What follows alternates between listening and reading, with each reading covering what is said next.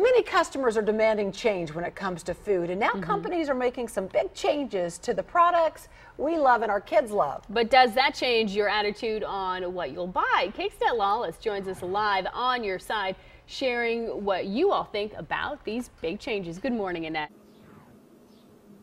That's right, Jamal and Gloria. We've talked about those different products. Okay, so there's Kraft, there's Diet Pepsi, Nestle, all changing their products this year or by next year.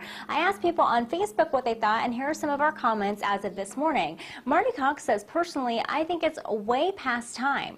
The worries over aspartame go way back to the 79s. And then Ann Yeagley says, what the heck? What's the alternative? Something worse for you? And then our final comment comes from Elaine Davis-Tubbs, and she says, I stopped drinking Diet Pepsi because of aspartame. I'll try it again when they change it. Of course, we would love to know what you all think about it. You can certainly add your comments on our recently published photos on our Facebook fan page. I also have some more details of the different changes up on our website, KAKE.com. Just go ahead and click on this story. But coming up in our next half hour, I get a doctor to weigh in a little bit more about the health effects of the big change when it comes to these artificial versus natural ingredients. You'll hear her thoughts on it in about 30 minutes. Reporting live, Annette Lawless, KAKE News.